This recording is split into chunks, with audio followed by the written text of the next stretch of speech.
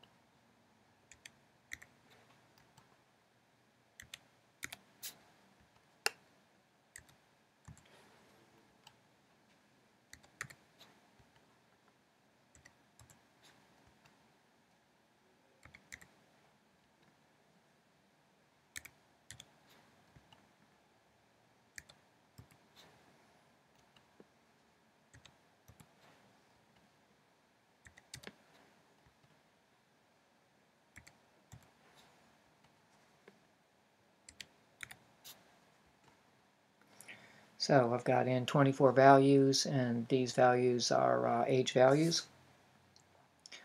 It's actually mortality data of my ancestors, so I can predict how long I might live. So the next thing I want to do is I want to make a histogram. So to do that, I'm going to have to add a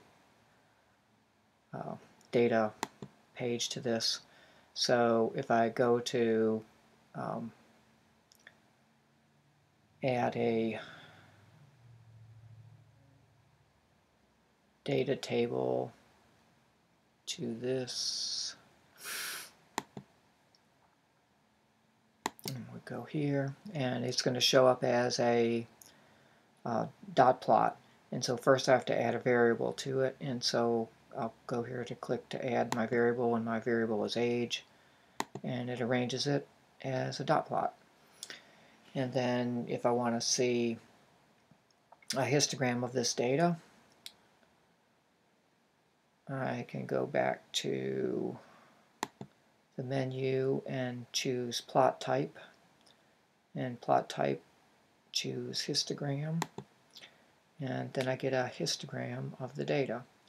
And then I can scroll through this data and I can see the class boundaries for this particular data set. And that's all there is to making a histogram.